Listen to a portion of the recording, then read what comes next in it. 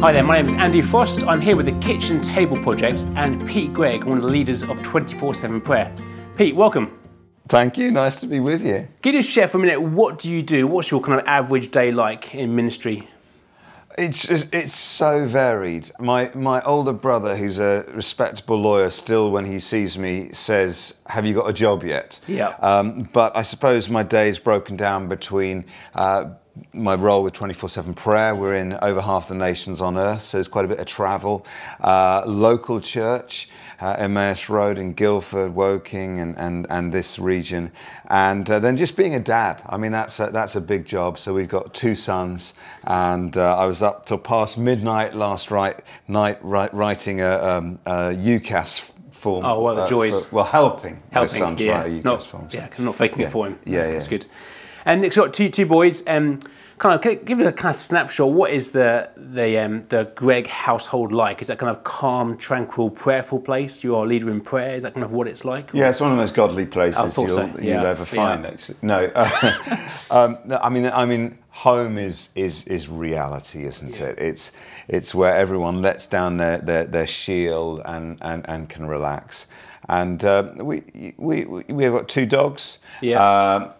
We almost always have people either living with us or with us at the meal table or whatever, and we've always loved that. And actually, one of the great enriching things in raising our sons has been that others have been part of that process. We've not sort of had this drawbridge and kind of used our diaries like a drawbridge to say when people come in when we're looking respectable. Yeah. It's always been a bit of an open home, and that has been hard, but it's been overwhelmingly a positive. And so for your sons, I guess you want them to have a faith of their own as they've grown up. What have you kind of done to try and help encourage that sense of faith in your children's lives? I mean, the first thing is we have prayed with them throughout their lives very regularly. Good to hear. And prayer is very normal. I mean, there are the fixed prayer times, grace and bedtime, but we would just pretty spontaneously pray little prayers about things throughout the day. And it's very moving now that our sons are much older. They'll often say, "Please will you pray for me about this, that and the other." We've always created a culture where it's possible to be honest and to ask questions. We worked out early on, our job isn't to do God's PR for him. That's good. Because I think kids see through that. So sometimes as you're coming away from church, if it had been a bit wacky, we won't try and cover. We'll go, "What did you make of that?" Or if someone had maybe shared something a little bit peculiar, we would deliberately provoke a conversation. There was a key moment for me. I remember we came home one night and there'd been a tragedy outside our house. An old lady had been knocked down and killed crossing the road. And I came home, the boys were in the house, they were unaware that outside there's flashing lights. And I remember walking in and thinking, do I hide this? Because my boys probably wouldn't found out, could have put them to bed. And I realized, no, my job as a dad is actually not to protect them from the world's pain, but to help them to walk through it. So I very deliberately said, "Hey, put your coats on, put your shoes on. Something's happened outside." And I went and they stood and had to come to terms with the fact that a woman has just died outside our house. And then that provoked an ability to have, I think, quite useful conversations and to pray with them. And I think our job isn't to build a wall around the swimming pool, it's to teach our kids to swim. Yeah. And so having that conversation that evening, I mean, what did you begin to talk about? What kind of questions came out of that kind of conversation? It was essentially of open questions. Especially if, like me, you're a preacher and you tend to always be trying to give everyone the answers. How did that make you feel? Why do you think that happened? Why do you think God let that happen? Yeah, big questions. Like I said, we're not trying to do God's PR for him. So give them the credit of being intelligent and give God the responsibility for helping to work that out, and let them know it's okay to ask those questions. And I guess on a very personal note, your wife Sammy's been ill over the years. And how have you kind of helped your kids to work through that, I guess, and those questions that are there about God and healing and faith? I mean, how have you done that?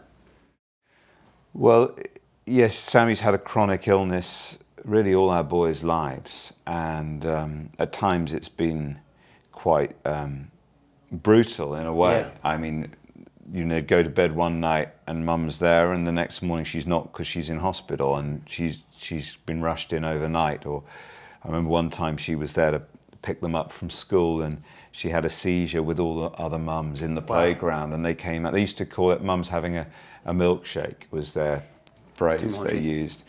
And I think we did try to protect them as much as possible. I don't think that, you know, whilst their job is to teach them to swim, right? Yeah. I don't think you should be pushing them into the pool the whole time. So we did try and protect them somewhat, but I think particularly we try to protect them from seeing the extremes of emotion in us, because we were aware they needed us to be reasonably stable and not too chaotic. But I think our boys are very comfortable with the fact that life is messy. That's good. And that, you know, God's not an algorithm locked away in Silicon Valley.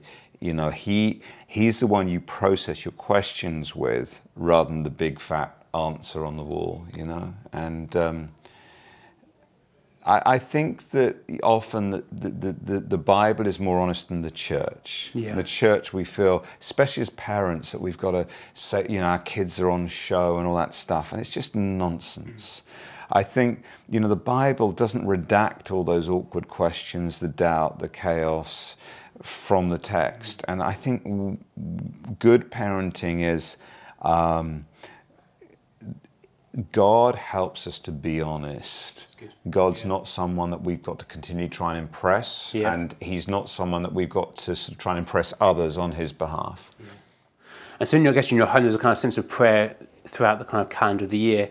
In terms of actually kind of engaging them with Scripture and engaging with the Bible, how do you help your kids, particularly at a younger age, begin to engage with the Bible, and as they got older, the kind of the reality of the Bible, the messy bits that often we might not talk about so much in church? I'm not sure we've been very good at that, and it might be partly because I'm a preacher, and we have very deliberately not forced our kids. Actually, I mean, they still both, you know, come to church, but we've never made them, actually. Probably when they were little, we would just, but it's just, they choose to come. And, which I don't take for granted. I will say this, one of the nice little things we realized was we needed to build a rhythm of prayer much more into our lives as a family. And one of the things we let slip at one stage when they were very little was saying grace before meals. And we realized that's crazy, this is a good thing to do. And so we came up with this thing, it's really worked well. We have a landline phone still, we are that old-fashioned. Wow. And what happens at the start of a meal is you spin the phone, and whoever it points at gets two great privilege. And this includes, as we often have guests, and they won't always be Christians, but they get two great privileges. The first one is you get to say grace. The second one is you get to ask a question of everyone at the table. Wow. And it can be anything, no holds barred. So over the years, we've had everything from what was the naughtiest thing you ever did, most embarrassing moment, to random things. I remember one of our sons, who's a complete dreamer, said, "Have you ever written a word on a piece of cheese and then eaten it?" Around the table, we all said no. It got to him, he said, "Yes, I have," you know. And the joy of that is it's drawn our kids into conversation with guests. It's helped the guests to pray, even if they're not believers. And everyone's answers have been legitimate. It's often been very honest and great fun. And it means, sometimes I've noticed kids can be just sitting slightly on the edge watching adult conversation. That's spinning the phone thing. And quite a few of our friends do it now. We go to their house and you spin the phone. So that's spin the phone. Great. Spin the phone, or an equivalent. Okay, anything, I guess, anything you can spin. So you talk about kind of praying with your kids, actually praying for your kids as well. I mean, I read your book recently, talks about actually how you've been praying intentionally for your kids. Do you want to unpack some of that? And how do we pray for our kids? It's so difficult to know where to begin to pray, really. Yeah. I mean, I believe it's essential that we spend a bit of time listening to God on behalf of our kids. And I think many parents don't do this bit. So we pray reactively, God, keep them safe, you know, God, help them at school. But we don't pray proactively, i.e., why did God make them? You know, the Bible says they were knit together in their mother's womb. Elsewhere we read that God has prepared good works in advance for us to do. And so there's a calling upon your kids. And we as parents are only delegated responsibility of parenting them, right? God is ultimately their father and mother. So it's a really good thing to do, go to God and say, God, why did you make my sons, my daughters? What's your calling on their life? What's the unique giftings that you've given them? And I took a bit of time to do that. And, you know, I got my Bible open, and I'll make this really simple. I just looked at lots of promises in the Bible, and I found the ones that just resonated with what I know of my own kids and so on. And once I got 2 or 3 promises that I really felt these are from God for my kids, those have become the backbone of my prayers for my kids. Because I think 2 things happen. First of all, if God's saying, I want to do this with you, it's going to be contested. Like say God's made one of your kids very artistic and creative, and you know you sense that's part of His calling on them. There's going to be all sorts of contesting around their creativity. So pray into that. And of course, just generally, their lives will be contested. We have an enemy who's a liar and a thief. So you know you are going to have at times things that you're going to be discouraged. Yeah. You know, one of my friends had a word for his son, that he would be in a particular kind of ministry, but when the son went through a whole season of drugs and backsliding, and he said it was only the fact I knew God had said something different, and I refused to back off, and I kept praying, and eventually he came through that. So we need to hear from God for our kids, and then it's much more powerful to pray the promises of God into your kids' lives than try and make God say amen to the things that we want. And my prayers, before I did that, I've been getting very vague. It was just kind of, please bless them and help them not to become Satanists. Not stay at school. Yeah. There you go. Those kind of basic things. Yeah. And now in your home, you've got a kitchen table. This whole kind of project is called the Kitchen Table Project. That. So explain kind of why it's important for you to have a kitchen table, a place where you do life together. Well, that's exactly it. It is where we do life together, and it's so easy, isn't it, to follow the trend of society where people don't actually sit around a table anymore. It is radical. I was with some friends who run an amazing discipleship program, residential, in America for creative people. And they said the 2 biggest bits of feedback they get at the end of this course, every time from all these hyper-artistic creative people, is 1, how radical they found it. They were only allowed to use the internet for an hour a day. Wow. And actually how positive, like the thing they thought would destroy their lives, by the end they weren't using the whole hour. And 2 was the radical nature of actually sitting around a table to eat. So for Sammy and me, I had this extraordinary moment, Andy.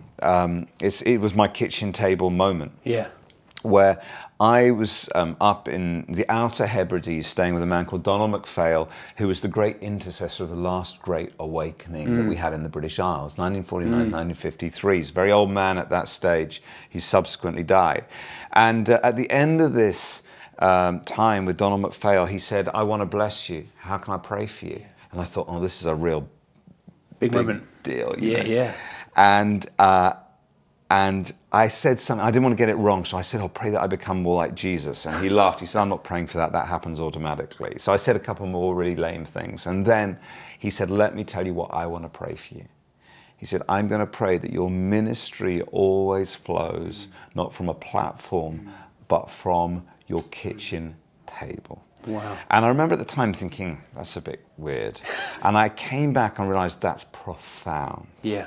And so we got a kitchen table, and I spent several hours inscribing this Celtic knot into the very center of our kitchen table with the initials of our family members built into it. And I said, for the rest of our lives, this is the center of the universe for us. Anything can be happening out in there in the world, but we will gather around this table and we will eat, we'll break bread together, we'll be honest with one another, we'll laugh, we'll cry around this table. Yeah. And so I don't know where the center of the universe is for you, but for me, it is literally our kitchen table. And there's this cross at the center of this Celtic knotwork, and that has been an absolute key in our lives. Brilliant, brilliant. So you talk about the home there, and also running a church on the side. I mean, how then do you balance that with your kids getting involved in church, or those kind of questions around how did your kids find a role perhaps in the church to play their part? We always say with our two sons, one's like a fine wine, the other's like a hot chocolate. Okay. You know, one has got these unbelievable hidden depths, but he's very complex. Yeah. And the other one is just super sweet and everyone loves him and Yeah. it's easy. And we often say, if both our kids were like the fine wine, yeah. we'd be exhausted. If both of them were like the hot chocolate, we would think we'd nailed parenting if everyone would just do it the way we do it. But actually, they are both, we love them dearly and equally, but they're so different. Yeah. And so one of our sons is, you know, the pleaser, and he does screens, you know, at church, and he's there with his hands in the air, and he's just off to do a thing with YWAM and all of that. And the other one is much more private. Yeah. Where the pleaser has sort of said, I don't mind you telling stories about me publicly. The other one said, I really feel like I need my space. Yeah. He's, you know, still at church, he's got just as real a faith, but he's much more sensitive. And it's been really important that we have honoured that with him and that we don't treat him the way we treat his brother. So I'd really encourage you to not have a single roadmap for your kids, but prayerfully and thoughtfully work out how can they prosper? How can church be a joyous place, a place of extended family, a place in which they flourish? Yeah. And you know, we're called to make disciples of nations, but it has to begin with your own kids. Like, go into all the world and teach them to obey. It's got to begin. Teach your kids to obey everything I've commanded. Baptize them in the name of the Father, the Son, and the Holy Spirit, so in a family. And so we have to attend to how can I make sure that church is a good place for my own kids. And that has looked different for our two sons, and at different seasons, And then I think when the kids were turning a certain age, had a whole kind of rites of passage kind of thing. No, I mean, I really believe it's very important to have rites of passage because in pre-industrial society it was very normal. And what's happened is probably since the 1950s we've extended adolescence, mainly driven by marketing people actually. And so we have this weird state now where we have human beings who are physically mature, able to, you know, have children and all that stuff, but emotionally, let's be honest, are nowhere near mature, and it's getting longer and longer. And so that period of adolescence is not easy. So we felt like, well, we found out that our boys, before they entered their teenage years, were frightened. They'd heard about how, you know, what adolescent people can be like. They'd seen the Kevin the Teenager sketches, and literally one of them said to me, I don't want to become that. I don't want to fall out with you guys. You know, it was really moving. So we said, well, what would it look like to make the entrance into adolescence a really positive thing, a gift from God, an opportunity rather than this big curse you've just got to somehow survive as parents and as kids. And so, what we did was, with both boys, when they turned 13, I took them to do the 3 peaks. Great. And it was brilliant because we had to train, so that was great preparation. They had to raise money, they were raising money for stuff. Sammy and I prayed that God would give us a Bible verse for each of them. And we presented them with a Bible verse at the end of doing the 3 peaks, which is a massive physical challenge. We had brilliant conversations, you know, climbing, you know, going through the rain, driving. They got these Bible verses at the end that both of them wear around their necks to this day. And actually, the 3 of us are about to have tattoos of our Bible verses. They've got to come up with a Bible verse for me now. Oh, brilliant. Right Dangerous. Now, they keep coming up with jokes, but I'm trying to get them to give me a serious one. And then they had to bring something that represented their childhood and bury it at the end of the 3 peaks. So one buried a cuddly blanket that he had since he was a baby, and the other buried a little soft toy called Rescue. Wow. And the funny thing was, as I watched them bury these toys, I thought this was a big moment for them. And I ended up in floods of tears, saying things like, you have been such a great child, I've loved you so. And they were there dry-eyed like, it's okay, Dad, you'll be all right. I'm going to help you through my adolescence, you know. So it was profound. And now that it's a number of years on, it's interesting that that moment is still a bedrock in their own adult lives, like to the extent of getting them tattooed. So, Brilliant. And then as they got older now, as they began to leave home and things, how does that kind of change in how you are parenting for faith? I guess in the early years you have a lot more, I guess, time with them, but how's it changed? You know, I always thought deep down, I think that once your kids leave home, kind of it gets easier. And what I didn't realize is you actually have to keep reinventing parenting at every stage of life, you know, toddler, you know, young kids, adolescents, certainly when they leave home. And so we're learning a great deal at this stage. Our sons right now, 18 and 21. One of the things that we got wrong was when our oldest son went off to university first time. He came back for the summer. We were so excited to see him again, and we just did everything we wanted to do. We wanted to do a particular restaurant we wanted to go to, a particular walk we wanted to do. And he's become a vegetarian, so suddenly the whole family went vegetarian. And what we didn't realize was he became the center of gravity that summer for our whole family. It was difficult for his brother, even though they love each other very much. And when we took him back to uni for the start of his second year, I thought my wife would be an absolute basket case. She came back and went, phew, that was exhausting. And what we realized is we had allowed him to become the centerpiece of the whole family. And so then last year on his summer holidays, we were very careful about, we're thrilled that you're back, but you're joining in with something. And so we've often got things wrong, but these have been really important times. And the joy of going to visit and sleep on his floor and, you know, in uni, and it's just a new level of friendship. And we got such gifts now, haven't we, with WhatsApp, family groups and all that stuff, with lots of jokes and mostly at my expense. It's great fun. Brilliant. I guess then the final question would be then, if you could kind of summarize 2 or 3 kind of key ideas to help parents throughout that entire journey of passing on faith to their kids, what would be your 2 or 3 kind of final points to share with us?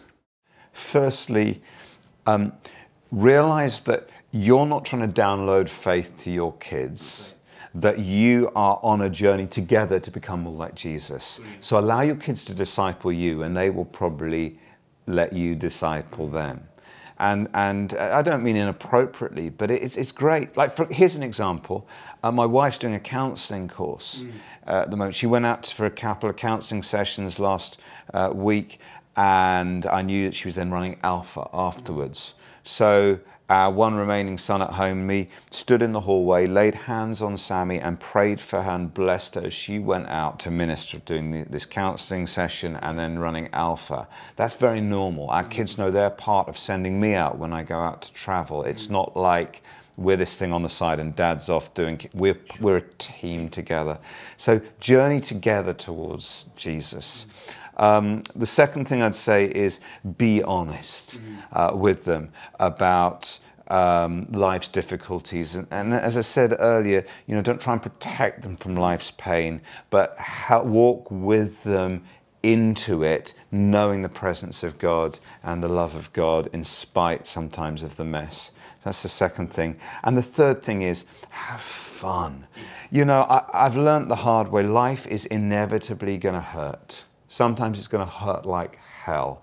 We want to protect our kids. We don't want that stuff, but it happens. Joy is not inevitable. Fun is not inevitable. And so it is your spiritual duty to pursue fun, to create moments of joy, because the other stuff is going to come and get you regardless. So celebrate well, laugh a lot, be present, enjoy life together as a family. Brilliant. Thank you so much, Pete. Really great to have you here, and thank you so much for your wisdom. Oh, it's a joy, and God bless you.